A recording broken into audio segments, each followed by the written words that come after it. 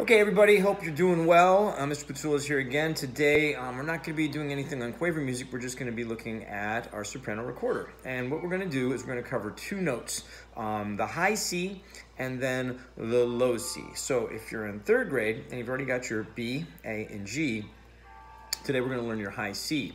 That's also going to be used for the fourth graders that are learning Miss Mary Mack. You have to know that. And then for the fourth graders that have gotten that pentatonic scale, we're going B, A, G, and then you're adding the E and the D.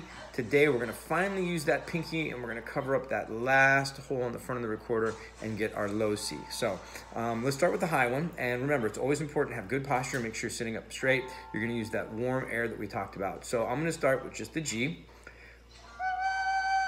I'm going to go up to an A, then a B, and then you might think, oh, a C, you just lift that last finger, right? No, what you do to get from your B to your C is you have to switch your first and second finger. So this is your B, when you got your thumb and your first finger covering, and then to get to your C, you lift that first finger. And I know I've said over and over and over again, keep that first finger down, but this is finally the chance you're gonna get to lift that first finger, and that's your high C, with the thumb covering the back hole and the second finger covering the second hole. All right, so when you put it together, you'll get a G, A, B, C. And that's not the highest note, but it's getting up there. Okay, so there is your high C. Now, to get a low C, we've got our G, and then we're gonna use two fingers to cover for our E, then one more for our D, and then that pinky is what gets us the lowest note, C. Now this is a little tricky. When you first play it, you might not get it to sound right, and I'll give you some tricks on how to get it, but the low C sounds like this. So when you're going down, you got,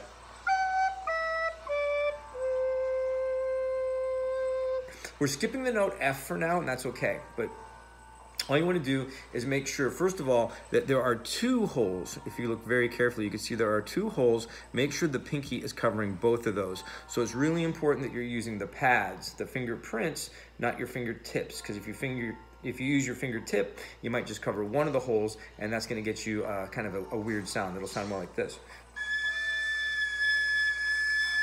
So if you're trying to get that low C and you're hearing this sound,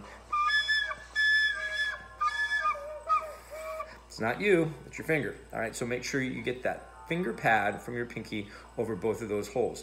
And then you could practice that last C at the end of your pentatonic scale. So you can go B, A, G, E, D, C for the last note. It sounds like this.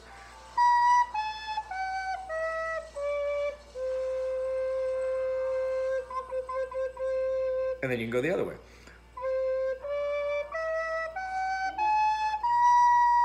And if you want to add the high C,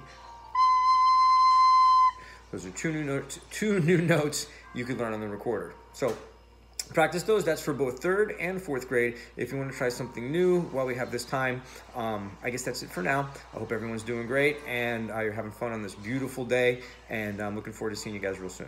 All right, bye-bye. Almost forgot, I am taking requests. So if you have a favorite screen or a song or a video that you really liked in class and you'd like to see that again, but you can't find it in your student folders or your student resources or anywhere, just email me, let me know what it is, or describe it the best you can. And if I can figure that out, what I'll do is I'll put it on your student assignments. I can put that in any folder for any grade. So if you've got a favorite song or whatever it is you want to see, just let me know and I'll take care of that for you. Okay? Great, bye-bye.